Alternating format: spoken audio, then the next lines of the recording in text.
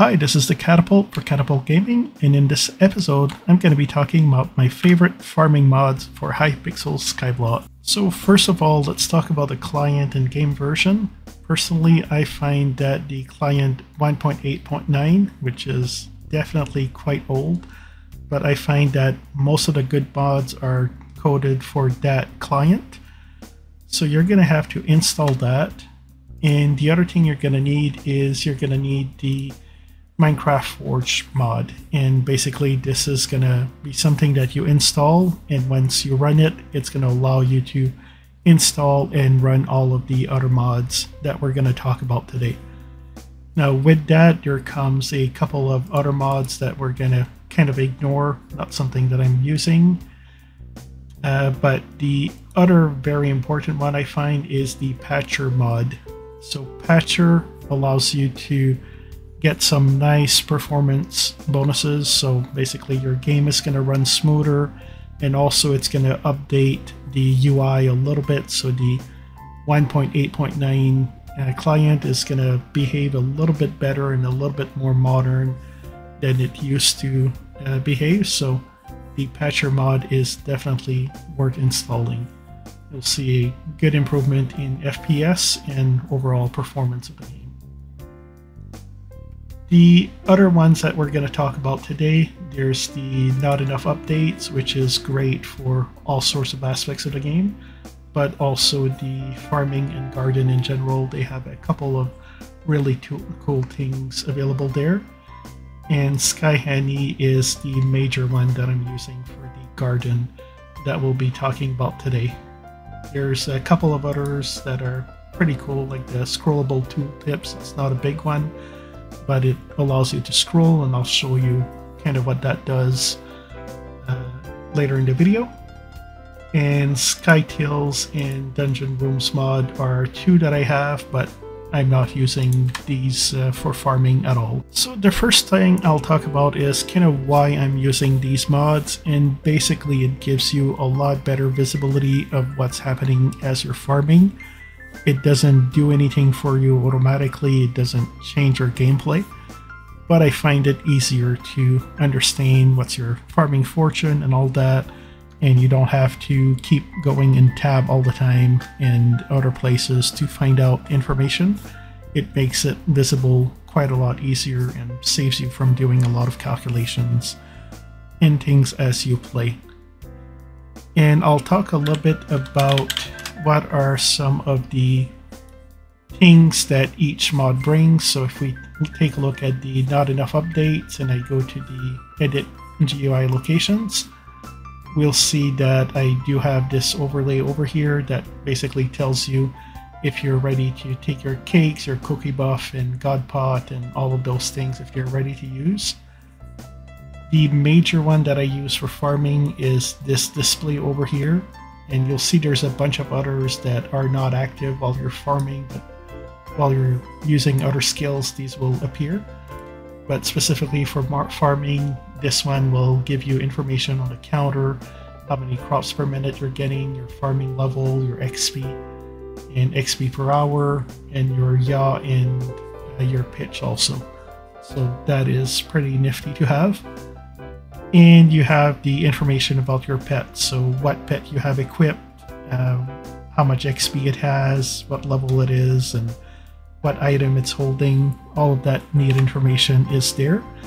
So you can see in this case I'm using the mushroom cow. It's level 100, so the XP is maxed, and it's using a green bandana.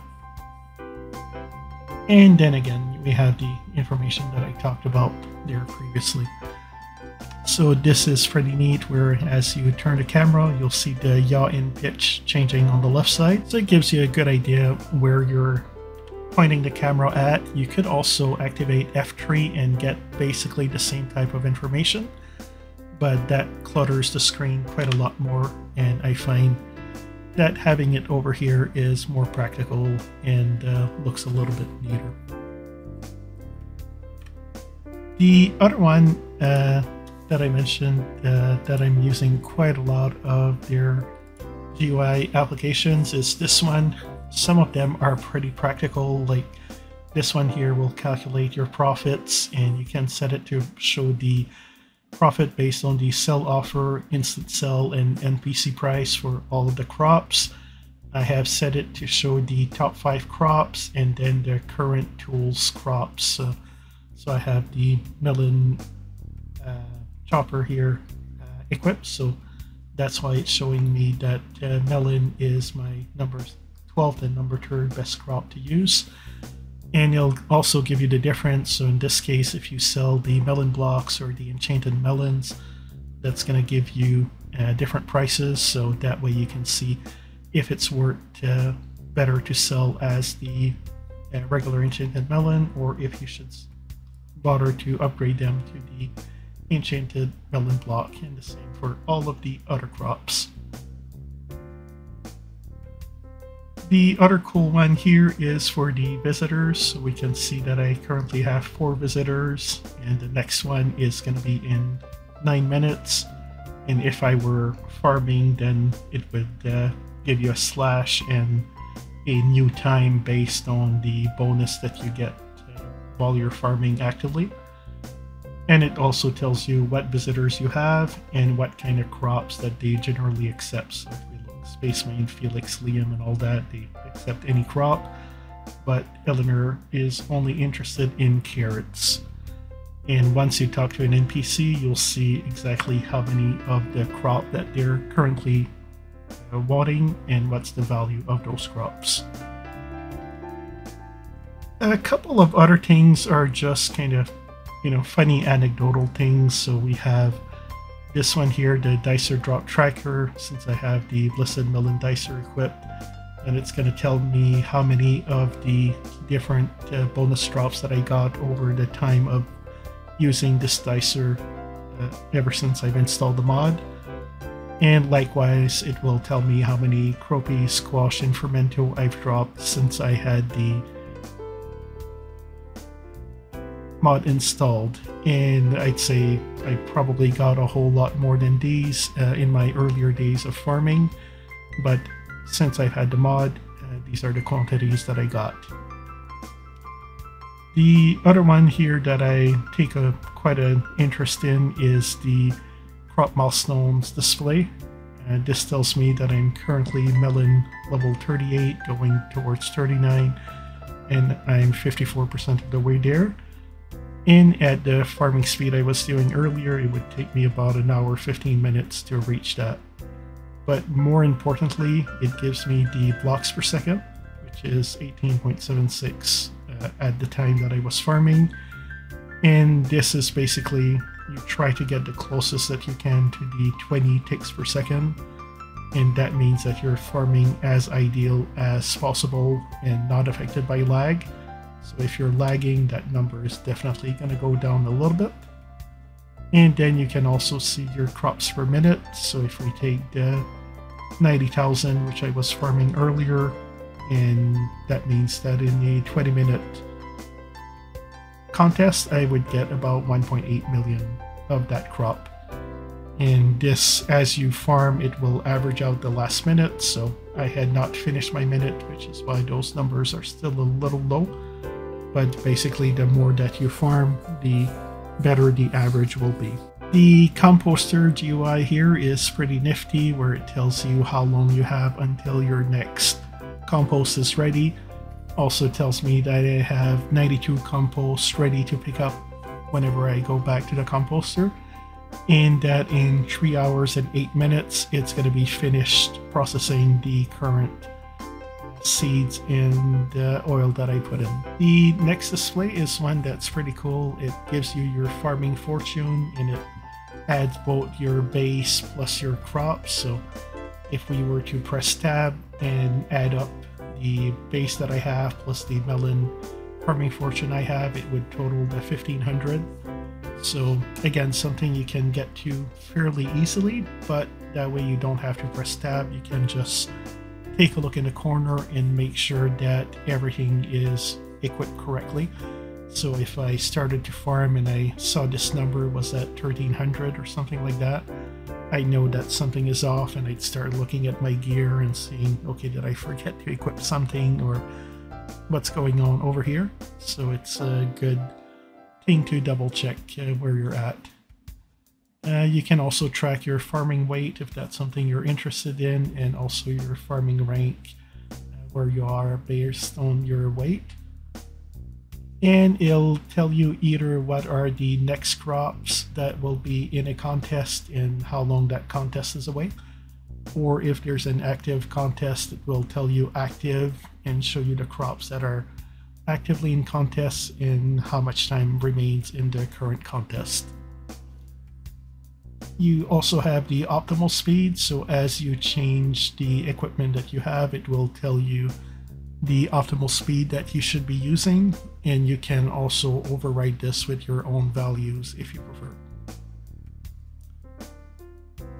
The mushroom cow perk, if you have a cow equipped, it's basically going to tell you that the mushroom tier 31 is where I'm at right now, and I'm about halfway towards tier 32, so you can not only look at your progression on your current crop, but also on your mushrooms at the same time too.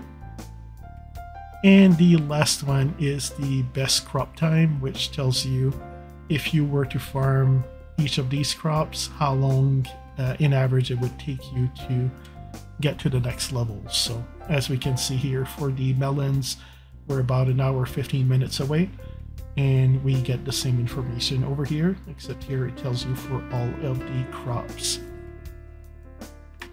And a couple of other things. So I mentioned the scroller mod, and basically what that allows you to do if you have a piece of gear like this one that there's too much information that you can't see all of it. So that allows you to use the scroll wheel to scroll up and down. There's a couple of other mods that allows you to do the same thing, but this is one of the ones that allows you to do that. And also between NEU and I think there's another mod too that gives you the bizarre buy and sell prices for the items. So I have two of them installed, but you'll see that, and same thing with the AH prices for the items, depending if it's something that goes on the AH or the bazaar. So I find that pretty useful to have while farming too, and that gives you an idea of how much things are worth. And if you press shift, it will tell you how much a stack would be worth. And if you remove shift, it'll show you for just one item how much you can either buy or sell it for. The kind of last feature I think that I use, and this one comes from the NEU, is allows you to see all of your chests and bags open at the same time. So it makes it a lot easier to find things, and you also have a search over here. So if I were looking for my Yeti sword, for example, you put Yeti and you see that it kind of highlights it and it hides the other bags, and you see just your Yeti sword. And likewise, if I'm looking for my giant sword, it'll tell me it's over here. And it'll also highlight a couple of things here. So this one has the giant killer enchant, which is why it's also getting highlighted. So it doesn't search just the item name, but also basically everything that's in the description for that item. But that makes it a lot easier to find the items that you're looking for if you have a lot of the enter chest pages and backpacks open. So here I'll show, if we talk to Madame Eleanor, we'll see that we can see here that she is looking for 18 enchanted golden carrots, which are worth 14 million. And in exchange, she'll give you these items, and we can see that just the value of the copper, if I were to sell green tums, would be worth 1.9 million. So it seems like that would be a fair trade, or a trade in your favor if you were to get that. And likewise, as you talk to all of the NPCs, it will be updated in the left side to show what they're looking for and how much those crops are worth. And same thing for the space main over here, where we're going to see that it's still missing quite a lot of the melon blocks and worth about 629 mils, so I'm about a third of the way there, because it starts off at very close to 1 billion worth of crops that you need. So these are all some of the cool things that you can do with the mods. Doesn't take a whole lot of time to install. Once you have the Forge installed, that's probably the longest one to get set up. But after you have your Forge installed, you just put the mods in the mod folder in your Minecraft folder. Very important here, if you get any mods, make sure that there are reputable mods. Make sure that they're massively tested by the community. It's very easy for somebody to hide a rat program or something that will give them access to your Minecraft account. So don't install mods that somebody gave you without being able to confirm their provenance of it. So always get the mods from the official websites or the official Discords if there's either of those available there. And also, you know, a good place to get links would be some of the your reputed Discord site. So if you go to one of these, and they will have the links to the official servers of some of these mods, and that way you can make sure that you get a mod that doesn't have any viruses or any issues with it, that you're getting a clean mod the way that it is meant to be. Some of these mods you may be able to use the latest full release version. Some of them you do have to use either the alpha or the beta version to get all the features, but they tend to be fairly stable, and if you read the descriptions that comes with it, they will tell you if there's any known issues with that version of the mod. But a lot of them, if you want all of the features available, especially with the latest updates around the garden and pests and how the farming fortune is calculated, where now they split it off between the farming fortune and the melon fortune, for example. So all of that, you will have to probably use one of the alpha or beta mods for the moment, and once they have that, all of these features rolled out in their full release version, you can switch to that version afterwards. Thank you very much for watching this video. If you have any questions, comments, suggestions, please leave a comment. If you have any requests for future videos, please let me know also. Please remember to like, subscribe, share with a friend. Have a great day, and I'll see you next time.